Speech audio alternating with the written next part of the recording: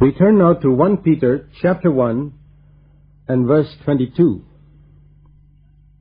Since you have, in obedience to the truth, purified your souls for a sincere love of the brethren, fervently love one another from the heart. In an earlier study, we had looked at 1 Peter 5:12, where Peter expresses the reason for this letter, saying that he had exhorted and testified briefly in this letter that this is the true grace of God. Stand firm in it.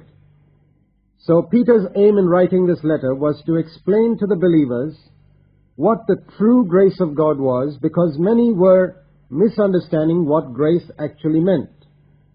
And therefore, this message in this letter has special relevance for our day, because many today also misunderstand what grace actually means. Grace does not mean that now we are free to ignore God's commandments or His law. On the contrary, when Peter writes about the true grace of God in this letter, he begins with obedience in verse 2. Obedience to Jesus Christ is the purpose, he says, why God chose us, the purpose with which we are sanctified by the Holy Spirit. And further down in the same chapter, 1 Peter 1:14, he says, as children of obedience, do not be conformed to the former lusts which are yours in your ignorance, to that old way of life. Give it up. Now you are children of obedience, and like the one who has called you is holy, you are to be holy. And here in verse 22, which we just read, again he speaks about obedience. 3 times in this chapter. Obedience. The true grace of God leads us to obedience to the truth, obedience to God's commandments, to His law. The difference between the Old Testament and the New Testament is this, that under the law they could obey the commandments only externally, but under the New Covenant, which has come through Jesus, we receive grace so that we can obey the commandments within our heart as well. In addition to obeying it externally, we obey it in our hearts as well. And so here it says, since you have in obedience to the truth purified your souls for a sincere love of the brethren. When we obey the truth, it leads to a purification of our soul. A purification of our soul from the uncleanness that we have inherited from our forefathers. Our soul has got all types of desires that are contrary to God's laws. We are purified from those uncleannesses as we obey the truth. We are cleansed in the blood of Christ. He has already spoken about the blood of Christ in verse 19, as having purchased us from our old futile way of life. But now he speaks of a purification of our soul through obedience to the truth. Here is a purification that many Christians know nothing about almost.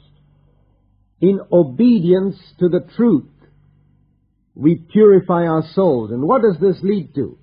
It leads to a sincere love of the brethren.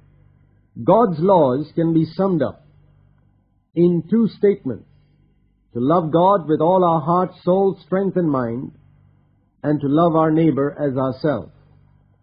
The sum total of all of God's laws is here, in one word, love. Jesus spoke that very clearly. And so when we purify our souls, we purify our souls of all that is contrary to God's perfect law of love.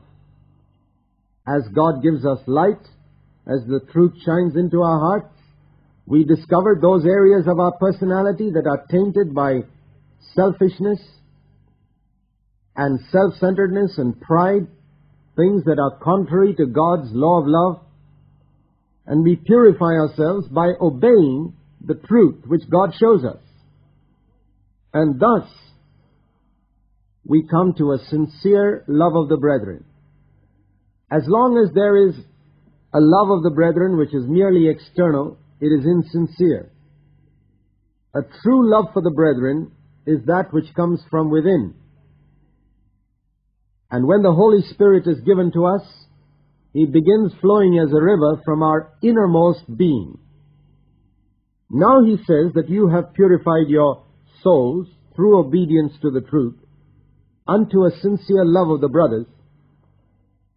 Go ahead and fervently love one another from the heart. In other words, increase in this love. Let it be fanned to a strong flame so that you have a boiling hot love for the brothers. It's not enough to have a warm attitude towards one another. That's good. But something better than that, which God demands, is that this warm love becomes a boiling hot love. And just like boiling water sterilizes it of all the germs in it, when our hearts are boiling hot with love, any germ of impurity or an unloving thought that comes to us as a temptation is immediately burnt up. Our hearts are kept sterilized in a pure, fervent, boiling hot love for one another from the heart. And this is something that is a distinctively New Testament phrase. From the heart, from deep within, from the innermost being. It was only possible through the Holy Spirit being given on the day of Pentecost to dwell in our innermost being. And so we see that this is the goal of all teaching in the New Testament. Paul also says this in 1 Timothy chapter 1 and verse 5. The goal of our instruction, he says, is love. He's writing to Timothy and saying the purpose of all the teaching that we give in the church is love from a pure heart and a good conscience and a sincere faith. From a pure heart, love. We could sum up the entire purpose with which Christ has come as this, that our hearts may be purified so that it might be brought to a place of pure, fervent love for one another. And then he goes on to say in 1 Peter 1, verse 23, you have been born again, not of seed which is perishable. You were first born through seed from your father, which is perishable. But now, he says, you've had a second birth through seed which is imperishable. And this seed is the living and abiding Word of God. God's Word is like a seed that has brought us to new birth and that continues to help us to grow, as he speaks of later on in chapter 2, verse 2. But here we see how the new birth comes through the receiving of God's Word as a living seed into our hearts. Not just that we allow it to instruct our mind, but we receive this as a living seed into our hearts. And when we do that, God's Word brings us to new birth, the joint operation of the Holy Spirit and the Word of God. Just like in Genesis 1, the first paragraph we read, the Spirit of God moved upon that dark earth, and the Word of God went forth saying, let there be light.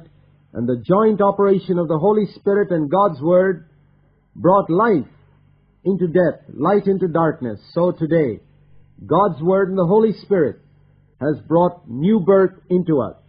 Then he quotes an Old Testament scripture that all flesh is like grass. All that life which we have received from our human parents through our first birth, it's like grass, it's perishable.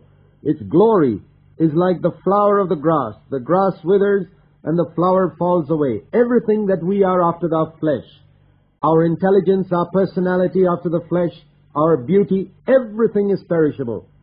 But the word of the Lord abides forever. And this is the word of the gospel. This word of the Lord which abides forever is, Peter says, the word of the gospel which was preached to you. The gospel of the grace of God, which brings you to new birth, which brings you to receive God's power so that you can be saved from sin, so that your souls can be purified, so that God's laws of love can now be written within your heart. So open your heart, he says, to this word, and it will do its work within you.